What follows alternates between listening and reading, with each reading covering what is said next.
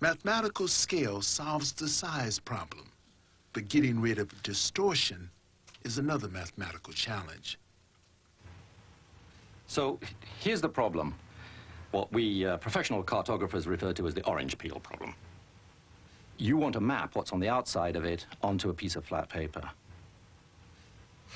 If you take the skin of the Earth off it and put it down on the ground, it's not flat. It isn't a flat thing. I mean, as much as you try to flatten it, it kind of sticks up.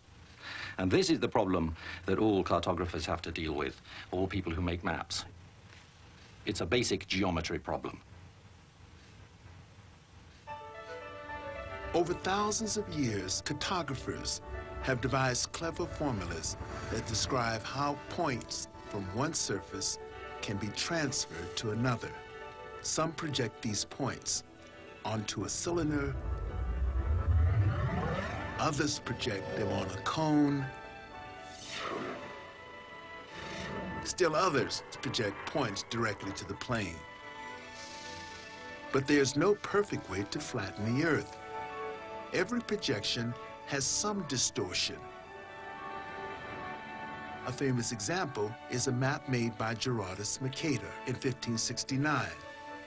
Any line drawn across it would show a constant compass direction, and for centuries, sailors used it to chart courses around the world.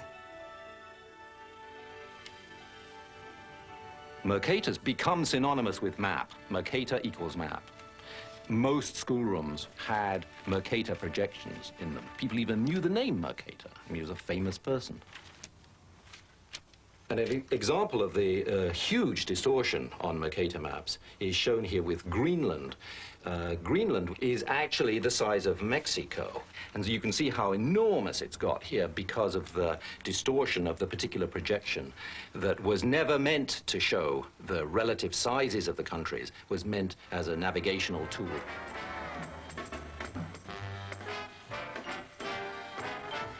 There are all sorts of maps, some good, some bad, some quirky. But all of these start from somebody measuring something.